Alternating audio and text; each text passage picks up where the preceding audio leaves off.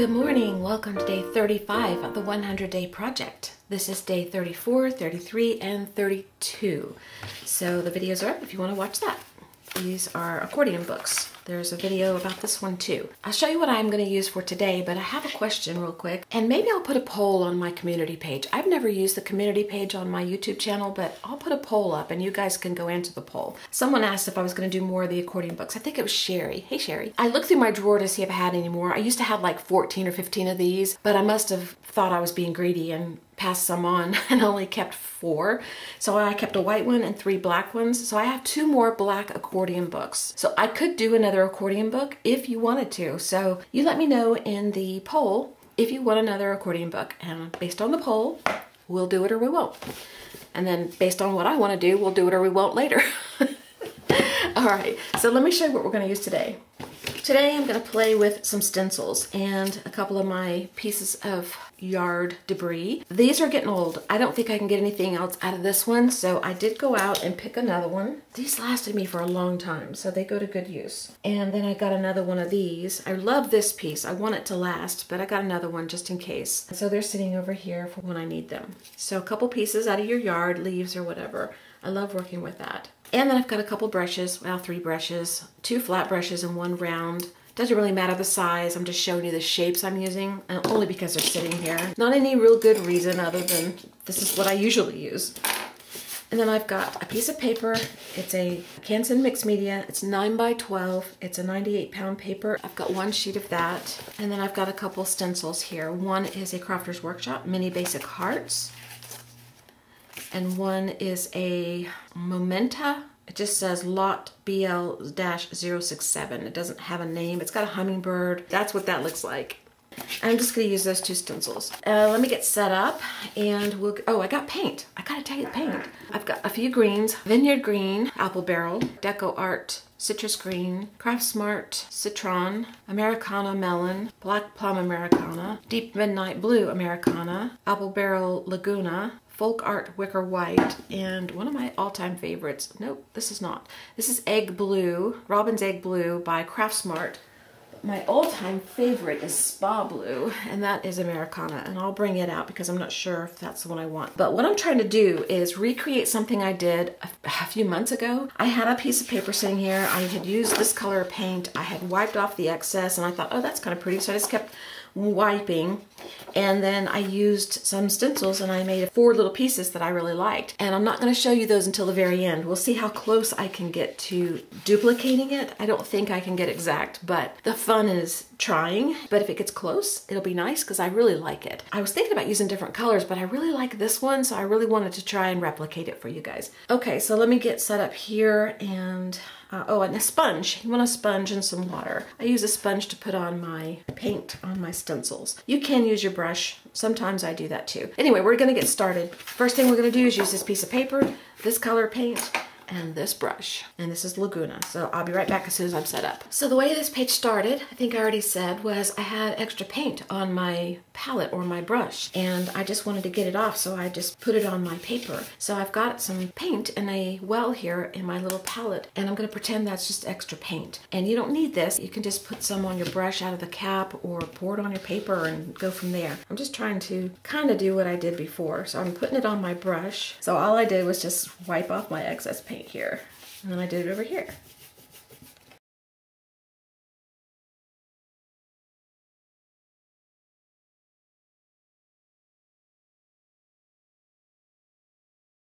And when I've exhausted every bit of paint, then I will move to the next step. This dries pretty quick because I didn't gesso the page, so the paint's not sitting on top, and it's real cheap acrylic paint, so it's just gonna dry real quick. The next step, I think I put some green on that I had extra on my brush, because I don't remember what I was making, but I had green on my brush, and then I just put it on top of here. And I couldn't remember which one of these it was, so I did a little test on my little paper here, and I'm pretty sure it's this one, so that would be the Citron. All right, so I'm gonna use the Citron Craft Smart paint, and I'm gonna put a little bit in my well and get some on my brush. I gotta drink my coffee though, so I'll be right back. Okay, so pretend you're through using your green. It's all over your brush. And then I just took my paintbrush and I just made marks trying to get off the excess paint.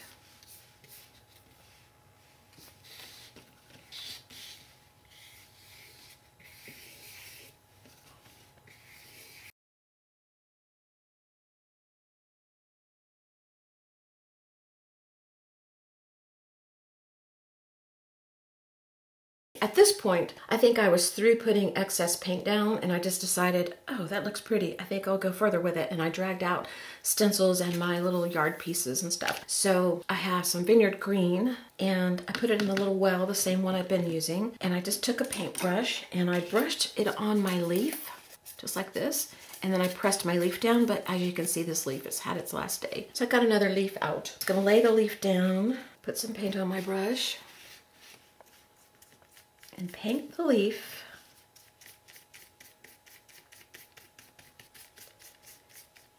And then I just laid it down on my paper here and rubbed the paint off and hope for the best. Let's see what happened. There we go. Yeah. See? And do that to the other three.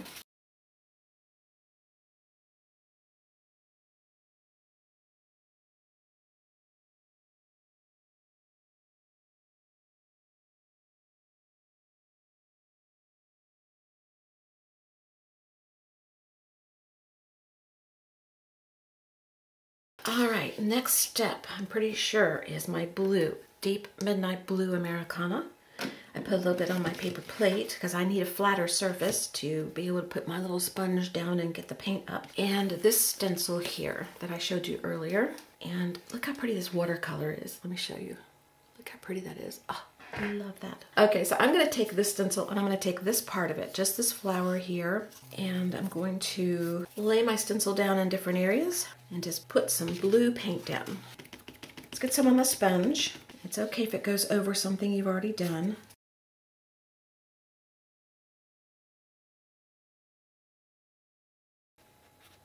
Isn't that pretty? I just think that's so pretty. And then you just keep going.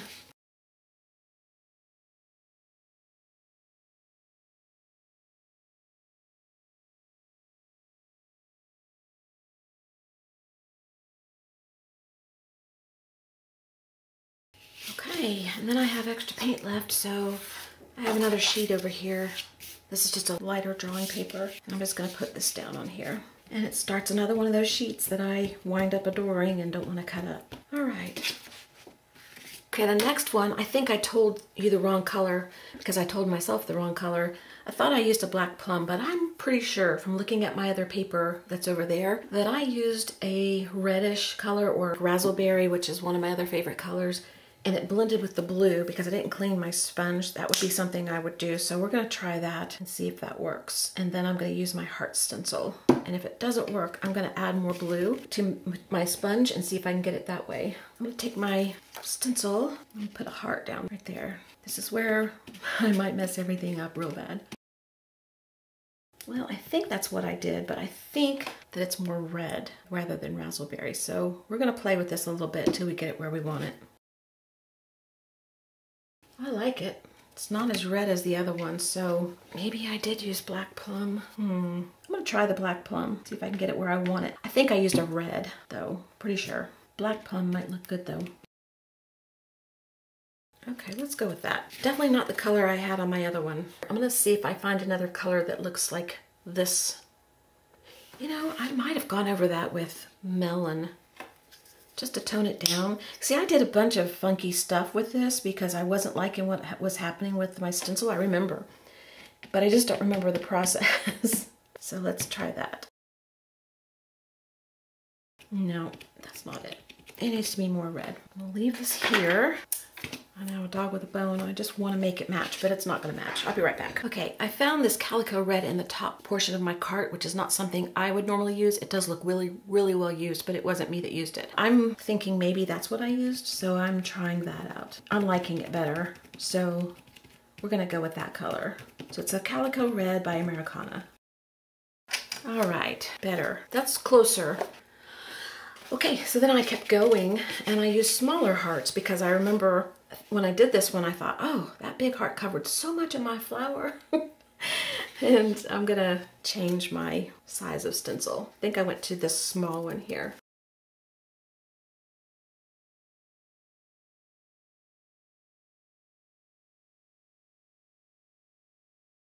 Okay, there we go.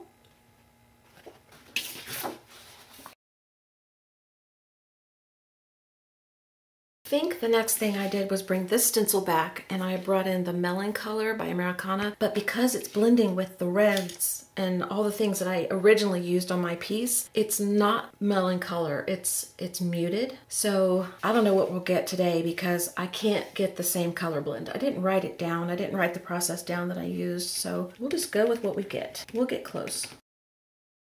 I like that, so that'll work. Then I switched to a smaller flower, except I don't see a smaller flower on here. I must have used a different stencil. That's okay, we'll keep using this one. I'm not gonna go find the other stencil. Oh, that looks bad. That looks very bad. That looks very, very bad. I made a bad boo-boo there. That's okay, we'll fix it. We will recover. How did that get so bad? Okay, well, let's keep on going. Okay, this one here, my oh my oh my, what a mess up we have there. Went back to my blue, and I'm going to put a little flowery leafy shape there. There we go. That looks better. And once we're done, you won't even remember that. You might because you saw it, but nobody's gonna really care. And I actually like that enough that I'm gonna do that over here too. There. Now, I do want this melon color brought back in a little bit. And I need to get some of this off my sponge. I never complete my sentence because I'm thinking ahead, trying to figure out what the heck to do. So, sorry about that. Okay, I think that's pretty. I'm loving that. So, I'm going to leave my sponge dirty, because I think that's what I did last time. And I'm just gonna bring in a few petals of this flower. Maybe that'll work.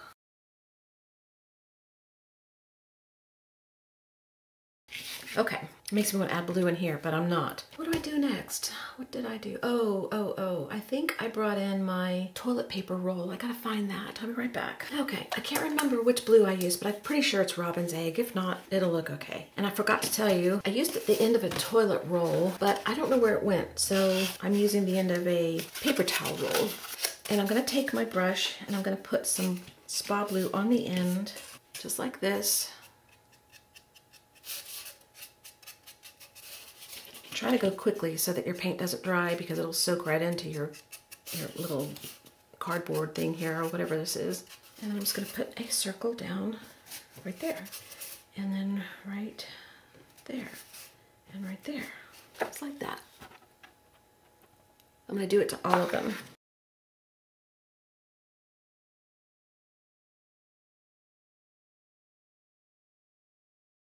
I just think that adds such a pretty little color.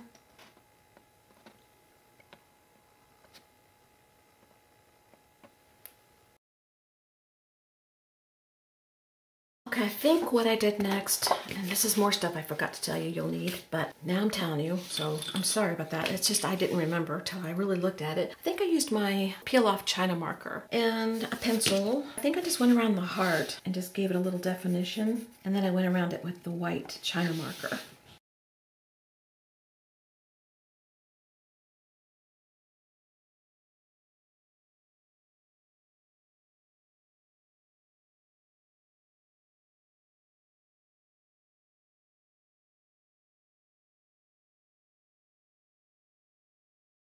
There is a white pencil around here. Where is it? That might look good. I think I'll use that too. If you don't have it, that's fine. This is just a white charcoal pencil. It looks to me like the next thing I did was bring in the white, which requires my little leaf here, this one here, and I need something to put my paint on. I have a feeling this guy's not gonna make it. Look, he's fallen off. Maybe I should choose a fresh one. We'll just go with the fresh one. The thing about the fresh one is it's not all flat and ready to go. My other one just got so flat and nice and easy to use. Taking the little round brush, it's gonna paint my leaves and the stem.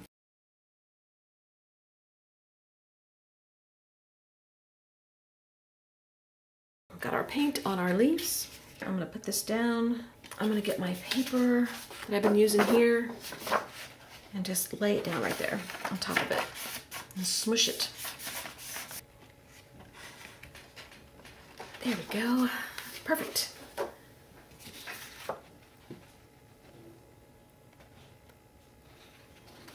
do it to the rest of them.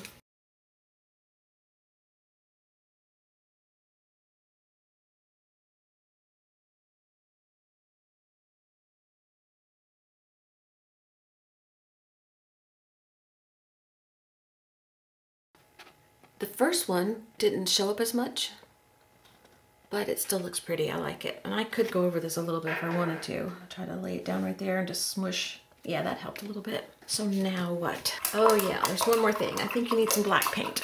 And all I'm gonna do is stick some in the well here. We don't need a whole lot because we're gonna water it down a little bit. Take your brush and get it wet and mix your paint a little bit. And then we're gonna put some black drops.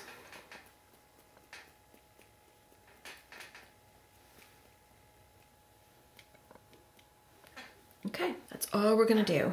Okay, this is dry, and I was looking at them thinking they would be really pretty in a frame. You guys know how I feel about my little mats, so I went and got my little green one, and I was looking at these, and I just thought these would be so pretty framed.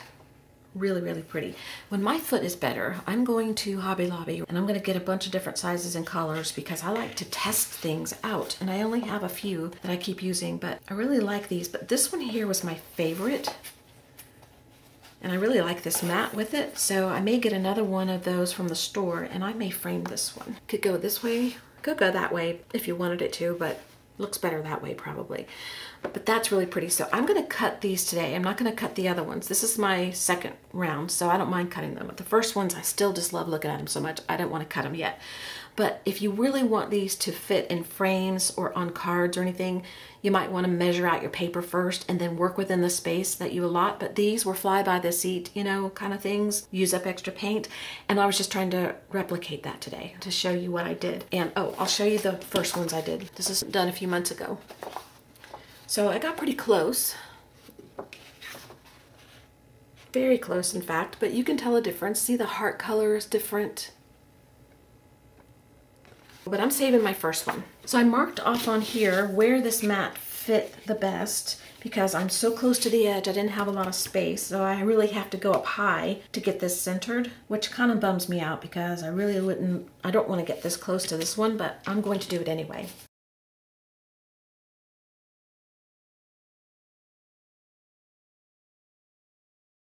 So let's look at this one behind a mat. Here we go. Isn't that cute? Oh my goodness, I think that's so pretty. I was gonna write on these. I might write on one, but I'm not writing on this one. This one's going in a frame. The other thing that you can do with these is put them on a card. I have some black ones and some white ones. I only brought the black ones over. So cut this down smaller. This needs to be a little bit more thought out if you want to put these on cards and things. See, this is a little too small just to put on the card. I need a piece of paper back here because I think that'll look really pretty. If it had a border right here, it's just too small.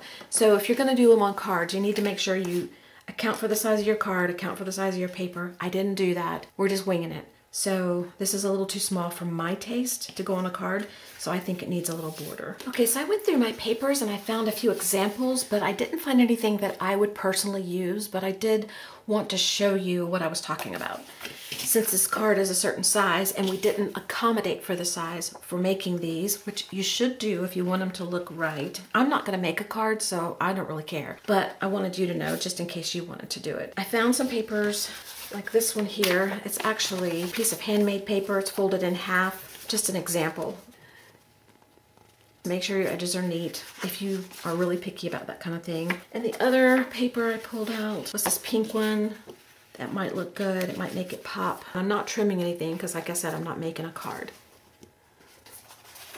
And then I found these papers. Actually, these were loose. You could put a print back there. It's too busy for my taste, but that's an example. This side's too dark for me, but this side would work. It's still not what I would do personally. I didn't find anything I would do personally. That one doesn't look bad in the camera when I look at it, but like I said, I'm not making one, so it doesn't really matter to me. And then there's other papers in this book. This book it's a die cut mat pad by Susan Wingett, K & Company, and that's where this paper came from. And there's a few more left in here that I haven't used. I'll show you what they look like this one here. I think a solid paper would look better because you got so much busyness going on.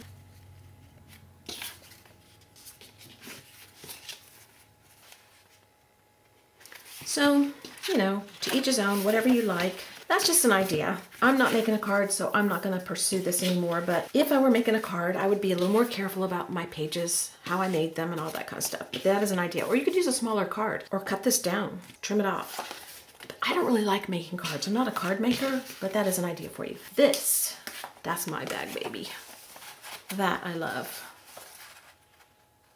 I think that is just adorable. Adorable. So there's a couple ideas for you, or just use them like this, stick them in journals or something, or make a big painting. I think I'm gonna make a big canvas like this because I like it so well. Maybe we'll do a canvas like this tomorrow.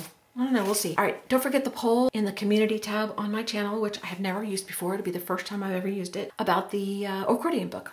You answer and tell me what you want. All right, I'll see you tomorrow for day 36, and I'll talk to you later.